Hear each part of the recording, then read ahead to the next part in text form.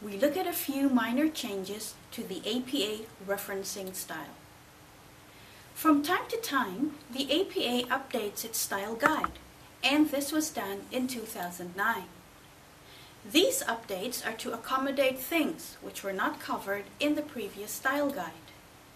This is usually in the area of electronic referencing, but can cover other things. The changes incorporated in 2009 affect retrieval date for online sources, cities, many authors, database names, DOI or Digital Object Identifier, and minor changes on the format of thesis and dissertations, DVDs, miscellaneous sources, and archival documents.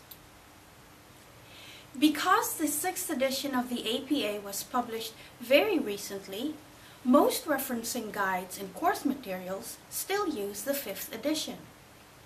For the time being, use only the 6th edition if your lecturer or paper coordinator has specifically requested it. Okay, so let's look at the changes.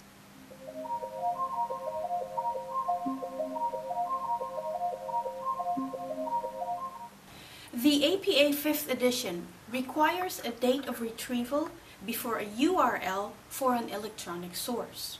The 6th edition does not include the retrieval date, unless the source is likely to change often. Instead, retrieved from is used.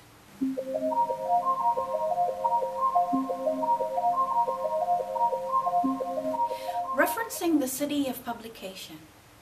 The APA 5th edition does not require a state or country if the city is famous for publishing, as was the case previously.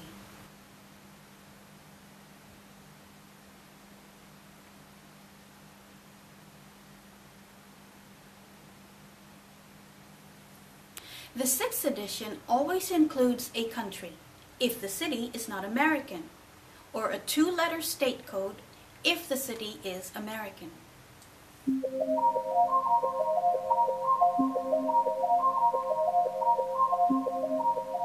When there are many authors, in the reference list, APA 5th edition puts et al. After the 6th author when there are 7 or more authors. The 6th edition uses 3 dots instead, replacing all authors between the 6th author and the last author.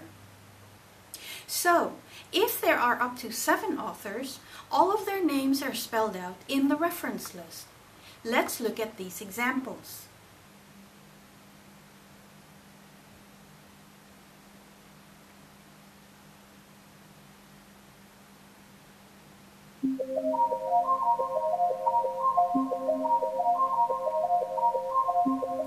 For database names, the APA 5th edition can include database names when citing journals.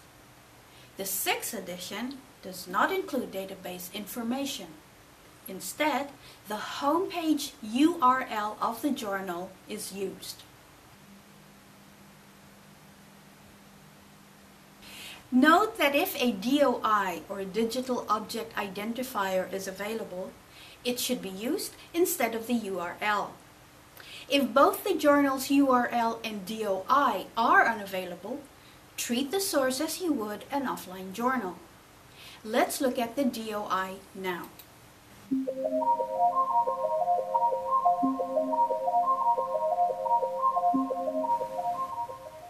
The APA 6th edition puts increased emphasis on the Digital Object Identifier as the best way to identify an online source. Many online journal entries now include a DOI, either with the copyright information or in the online citation. If a DOI is present, it should be used instead of other retrieval information. The DOI can be looked up via this link, www.crossref.org.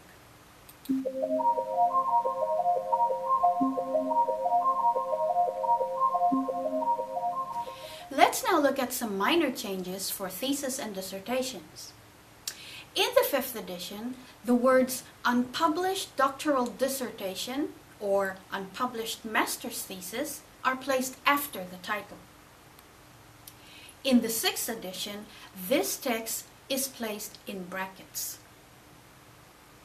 The 6th edition manual also gives information on citing theses and dissertations from online, institutional, or commercial databases.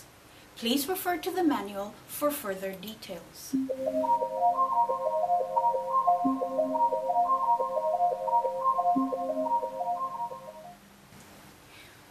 The 5th edition describes ways to reference motion pictures, television broadcasts, and other audiovisual material. The type of source is identified in square brackets after the title, for instance, for a motion picture.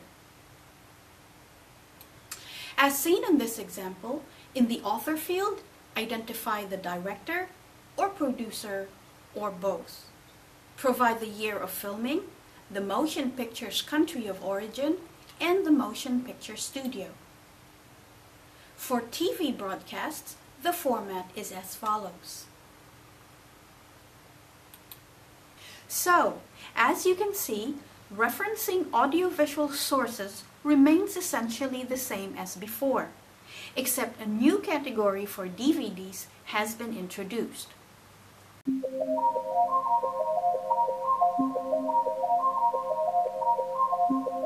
What about minor changes from miscellaneous sources? The 5th edition identifies certain non-standard source types in square brackets after the title. This is often used for gray literature, such as annual reports and brochures. Here is an example of an annual report.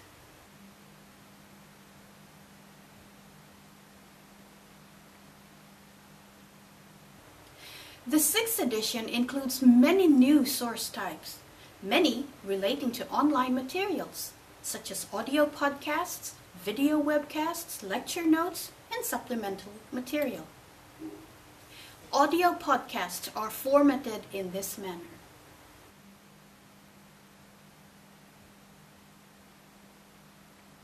Video webcasts are formatted in a similar way to the television broadcast.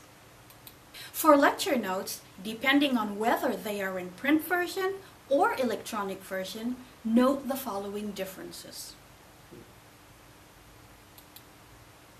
After the phrase "retrieved from," place the URL from where you downloaded the slides.